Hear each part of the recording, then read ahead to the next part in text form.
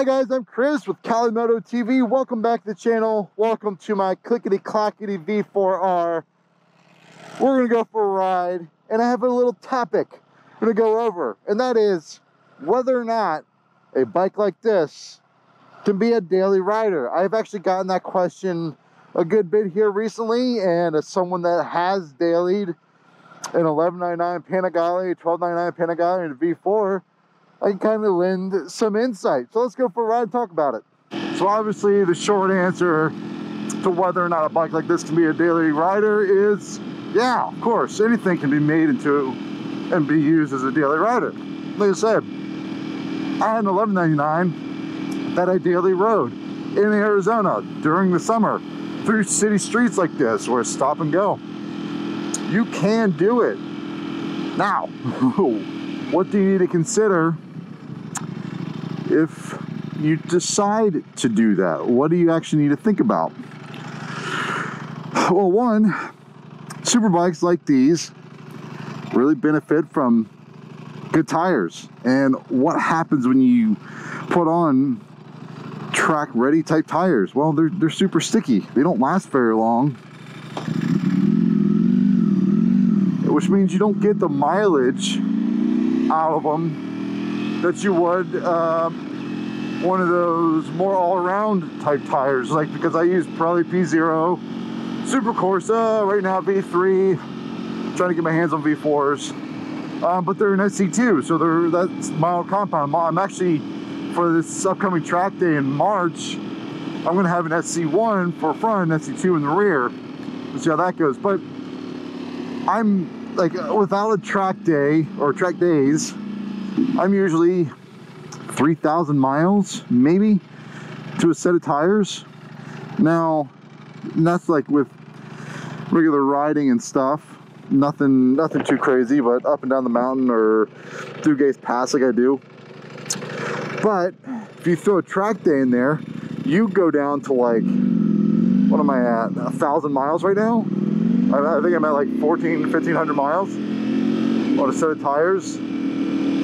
And honestly, they're a little lower than I like them to normally be. So I probably should have changed them out, I don't know, 200 miles ago maybe? Not that far, maybe like now I would want to change them. But I'm waiting to change them because I don't want to throw on a new set of tires and ride around the street and not use them for the track. So that's something I gotta consider, is what type of riding you're gonna do and the type of tires.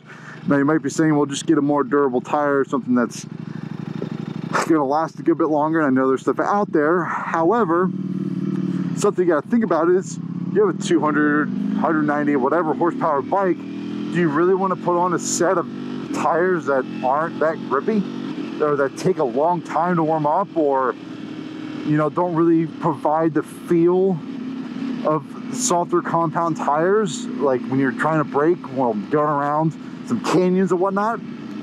Usually not. You like that feel that you get from the front end of a good set of tires, and that confidence you get by having sticky tires that, you know, stick, they're grippy. So that's something to consider, is what type of tires you want to use. Ooh, Jesus Christ, fucking craters. Woo. talk about freaking tires right there. Holy crap. So on that point, if you're gonna daily ride, you gotta look out for shit like that.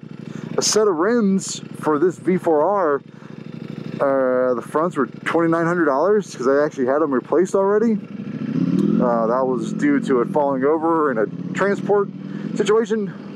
Sucked, but it is what it is.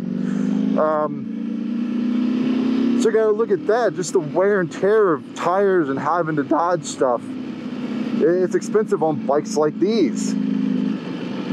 Now on the maintenance front, something else you have to consider is the maintenance intervals. Again, bikes like these, while the maintenance isn't astronomically expensive, when you're riding it all the time, you know, oil changes are around $400 or $500. You do yourself, sure, go ahead and do that. But when they're new and they're under warranty, Ducati likes having that paperwork. So that's something to consider. And when you're riding them all the time, you're going to be doing maintenance more often. This dry clutch is not cheap to maintain should you need to replace it.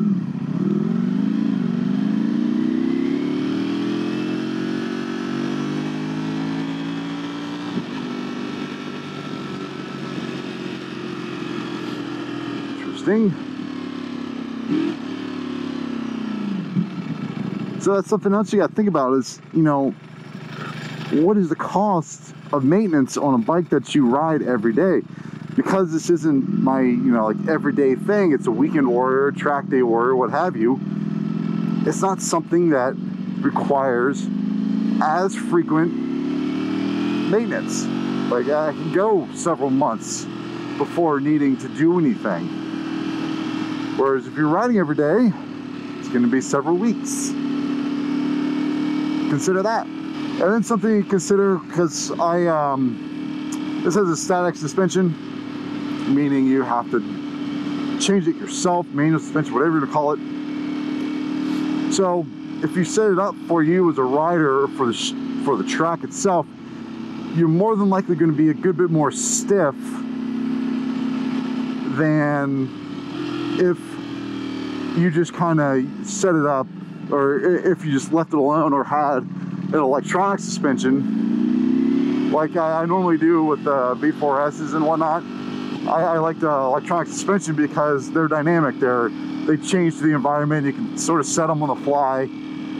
They're more forgiving on the street. So a bike like this, it's got a static suspension. That's something you need to consider if you want to daily it. Maybe you want that electric suspension to consistently change. Like the DDC that's on the BMW is fantastic. It has been for years, and it's only gotten better and better.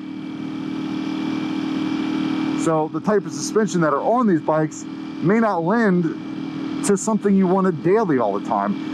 This suspension I've mentioned before isn't that bad as far as how stiff it is and unforgiving it is. The 1199 that I have was far more harsh than what this is, surprisingly. But it's definitely not as soft as what the V4S was or the 1299 Anniversario was that I had, because of the electronic suspension. It was dialed in a little bit better, and you could definitely soften it up. Whereas this really only gets more stiff from here. If you soften it up too much, you're going to ruin the handling of it. Something else to consider is the usability. You know, I have to wear a book bag when I ride this thing, and it's got my laptop for work. It's got, you know, I got to stack my lunch in there. I got to do a bunch of things to carry with me, and it's not very ergonomical. It doesn't feel good to be on your hands and then have a 10-15 pound book bag on your back and be on your wrist. It's just not, it's not enjoyable. It's why I don't really ride to work. On top of that, I like the creature comforts of a vehicle. It's just me. But you got to think about, you know, do you need to bring changes of clothes when you go to work? Do you want to smell like a bike? You know, stuff like that. Then you got to think of the driving or riding characteristics of the bike, meaning, is the throttle twitchy? The brakes super touchy? Does it get hot like this V4 does? You got to think of those types of things. Do you really want to ride a bike daily that is just super high strung and requires you to be super fine on your inputs on a stop and go situation when you're riding through traffic or on your daily commute? This thing does get hot. So obviously if you ride through the city, and again, I'm here in Arizona. If you don't know Arizona, it gets rather warm in the summer. Like, I'm talking 115. 110 is my cutoff for riding. I don't ride above that. It's just, it becomes dangerous to me, especially if I got to go through traffic. Heat exhaustion happens very quickly. Not a fan. So yeah, you got to think of the riding characteristics of bikes like these. You know, again, the S1000RR, I keep going back to it because it is a much more forgiving motorcycle. It's got cruise control, heated grips, a lot more creature comforts, and it is more comfortable overall. Bikes like the Yamaha R1, ZX10Rs, they're kind of in between like this and that. I do think the R1 is far more wristy, so you're much more over the front of the bike, so it's even more aggressive of a position than this. The Aprilia's, the rear sets are high, so there's a lot of ground clearance when you're dragging knee and whatnot. But on the street, I actually had hip cramps freaking trying to put my feet up on the pegs because they are a good bit higher. It's a very cramped cockpit once you're riding. And then, like, I was going back to the Kawasaki's, they're one of those bikes that require a lot of revs. So when you're just kind of cruising around town, you kind of got to be in a higher gear to get the revs and everything going on it. And is that something you really want to do when you're just kind of cruising to and from work? So I hope you all enjoyed this video and the riding with me through the Tucson streets. Definitely like, comment, and subscribe. Please comment the most. Give me your reactions.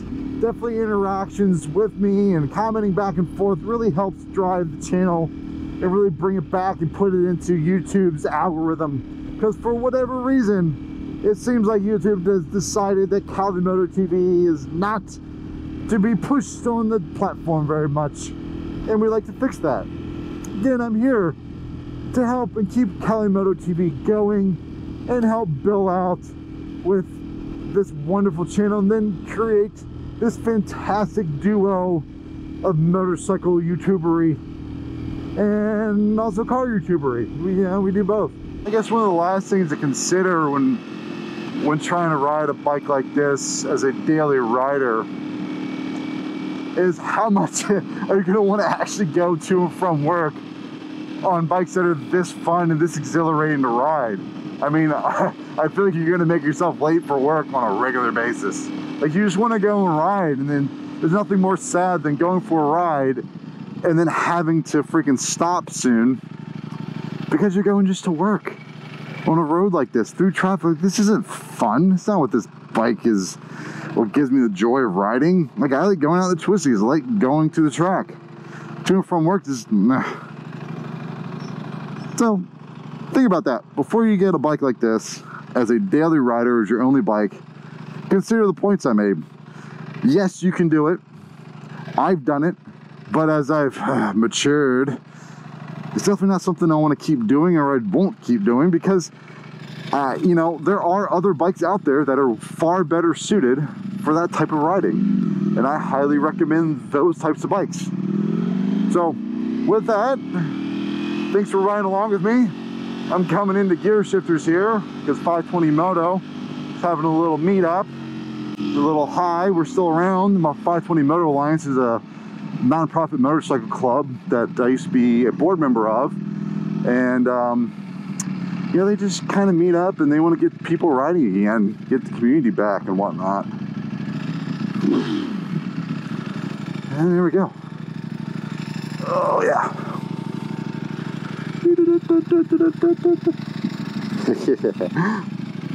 Yeah, good little turnout here. I like it.